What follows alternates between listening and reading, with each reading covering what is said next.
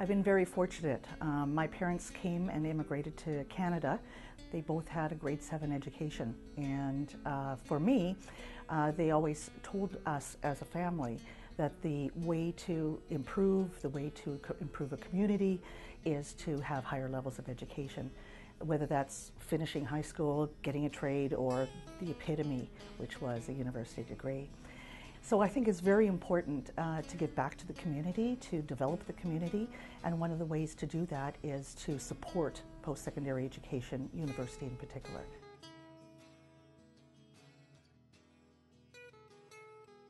What inspired me to make a planned gift? I was raised in a culture that was very strongly committed to planned giving, and so from a very young age, that was part of the ethic that I grew up in. University of Winnipeg has been my employer for the last several years, and education has been extremely important in my life. And so I wanted to include them as one of those organizations to whom I give on a regular basis, and also to whom I have named within my will.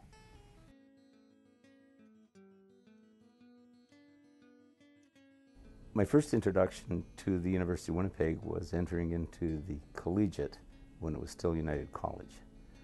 I graduated from United College and went directly into the university, where I obtained my Bachelor of Arts degree. Upon graduation, I stayed at the university and set out as a career here. I met my wife, Janet, here at the university. She also graduated. Our son and daughter both came to the university and are graduates. And my son met his wife here. So we've had a long-standing relationship with the university. I had a 36-year career, retiring as Associate Vice President of Administration. And I continue to be involved through the Retirees Association and the Foundation. So when my time is up, I don't see my involvement or contribution to the university ending.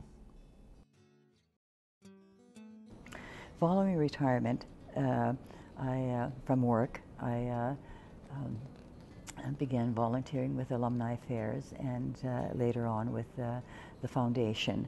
And my recollection of my contacts with the students, the conversations that we had, really stayed with me. And at that point I started to consider if there was some way that I could help. And I looked at the two options that I had. Would I choose a bursary or would I choose a scholarship? A planned gift became something I thought of around the point of retirement, saying, okay, I'm ending my career here, I'll continue to be involved, but what's later? So I talked to my wife, and we've made arrangements in our will to leave a planned gift.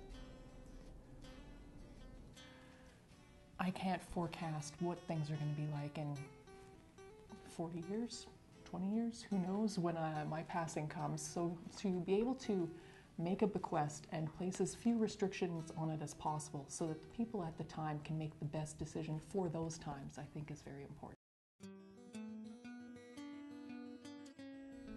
I've been involved with the University of Winnipeg for over 50 years now, joining the board in 1967. It's a very fine university, and I've enjoyed my many years of working with faculty, staff, students. When I became involved with the fundraising, the question of planned giving came up. Even though I'm giving yearly, but not a large amount, but when planned giving, it gives us an opportunity to give a larger amount to the university. And one of the benefits of planned giving is that even though we don't know how much we will have in our estate, you can put a percent in, or you can put an amount in, you can continue to give each year. In other words, it's a great benefit to the university, and I think planned giving is one of the finest ways of raising money for the university.